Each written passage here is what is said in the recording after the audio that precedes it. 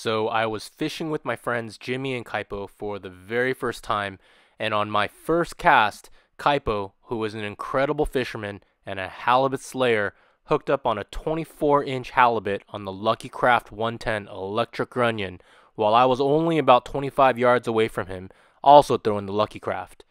I'd heard the stories and seen the pictures, but now I was able to see him slay in person and confirm that he definitely knows what he is doing. What was he doing different from me that was giving him success? Well, I ended up skunking that day, but I was able to pick his brain and gain some valuable knowledge and tips. What exactly did he share with me? Stay tuned to find out. Morning, guys. We're starting off a short pound session today. On the low, it was a negative tide maybe about an hour and a half ago or so. Tide's still rolling in. Got here a little bit early, still a little bit too low, but wanted to time it right so I can catch that window. I believe that there is a short window where the bite is most likely to trigger. Fish here with my good friend Jimmy from Beyond the Trail 365 and my brother Kaipo, my new friend and a slayer, and he's been so helpful. Just teaching me some of his tips and tricks, and very grateful for his help. I'm going to be throwing a couple different setups. The first one is going to be the drop shot, and I'm going to be throwing this on a 1-ounce torpedo and the Mickey swim bait pearl, and I also got some Optimum swim baits. We'll be kind of throwing out different things, trying to get a bite with that. And as always, the Lucky Craft, the Flash Minnow 110, and we're going to start off with the cherry berry, and we also got a couple of other colors. Hopefully we'll make a good video out of this. Appreciate your guys' support. Headlines. Alright guys, so you hear a lot about structure. That can be really confusing, and identifying structure is something you acquire and learn over time. It's a low tide incoming, but what I'm looking right here in front of me, it's yet to be properly filled in. The little hole right in front of me is sucking out. You can see it, the water's a little darker. If I were to step into that, it'd probably be about thigh high. We would want it to fill in more before fish would fill into it, but I'm gonna cast here. I'm gonna step over this little hole here, and there's a little sandbar that I can step out to that's still probably like calf deep. And right out there, it drops off into another trough. So I'm gonna try casting into that area and seeing if some of the fish are at the edge or in the back waiting to come in.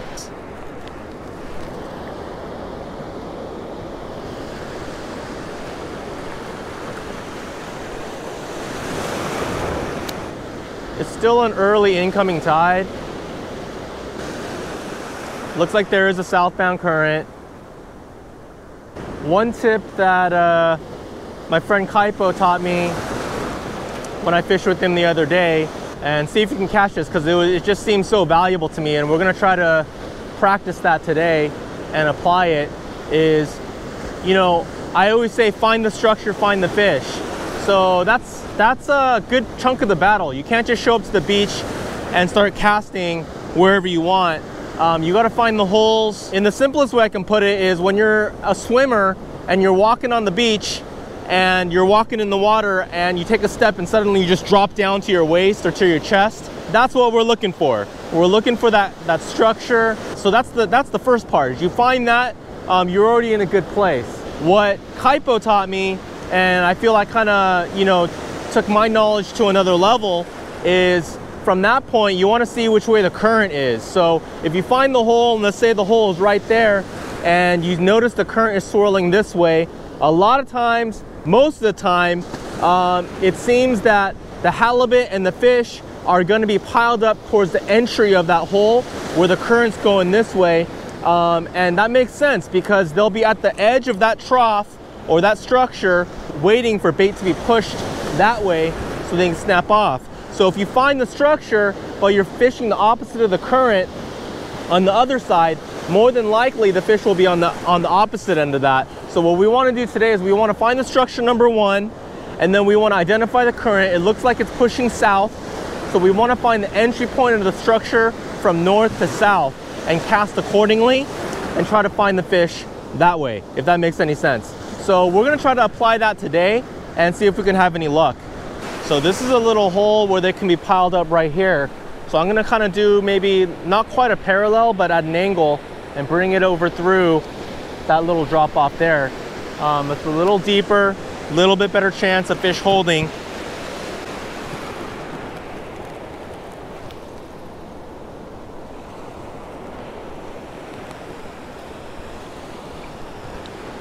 Now I already cut off once because there are a lot of rocks, but to be honest with you guys, that's just the cost of fishing the surf, especially in fishy areas.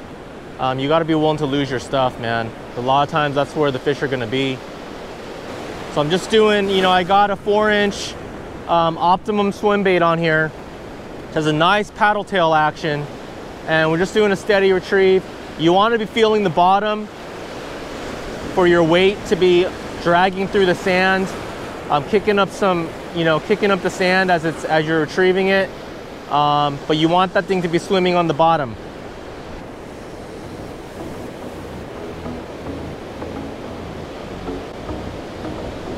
Oh, there's a bite. On. Yeah, right at the edge, guys. Oh, and he's a polar. Dude, he was just hiding out right at the edge. I actually paused my retrieve a little bit. Feels like a decent fish, not a huge fish, but he's got some weight on him, so let's see if we can bring him home.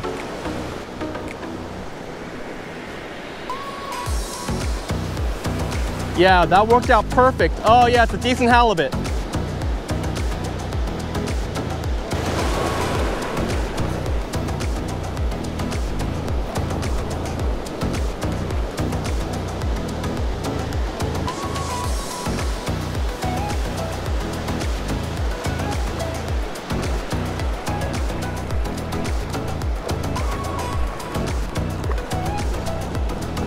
Just kicking around there. See if we can swim through this trough.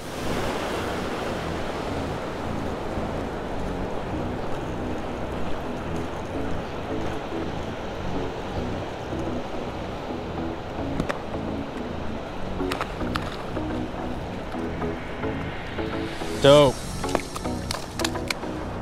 All right, guys, check them out on the camera. Got them on the drop shot, Optimum swim bait. I'm guessing about a 20. Mouth closed. Yeah, solid 20 on this guy. Hi. What'd you catch? It's a halibut. Dude, I thought, wow, that's even uglier than Yeah, they sure are. What's up? Qualified? No, it needs to be right at that yellow line, the 22. So I'm letting everything go today anyways. It's more for the love. Yeah, thank you. All right, guys, let's go ahead and let this guy go. Not legal. It was a solid 20. But let's get this guy back on the water.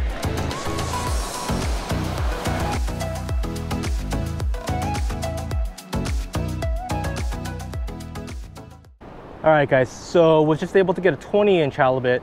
Not the right kind, but still a good size and a nice little fight, nice little halibut. Was using this kind of smelt pattern Optimum bait, and kind of like as I mentioned in the video, it was really cool to have it work out. And you know, thanks to my friend Kaipo for the tips. I tried to, you know, apply what he taught me the last session and just try to get better as a fisherman. It's low tide, but there was some front structure, but right behind it was a deeper trough. So I tried hitting that, but also tried to identify which way the current was going. So it was a little bit of a southbound current. So I kind of casted from north to south, not quite parallel, but at an angle, and tried to hit the lip where the water was running over. So the path that the water is running past, the halibut are going to be on the edge of that trough, waiting for bait to come by and strike. And that's exactly what happened. I brought it up to the edge of that lip. There's a drop off. I brought my swim bait, did a nice steady retrieve, and brought it right to that lip, and then I gave it a little bit of a pause. And at that point, it was just chilling there. The current was probably having the paddle tail work on its own, and that's when the halibut bit. So super rewarding to get that bite. Let's see if we can get some more.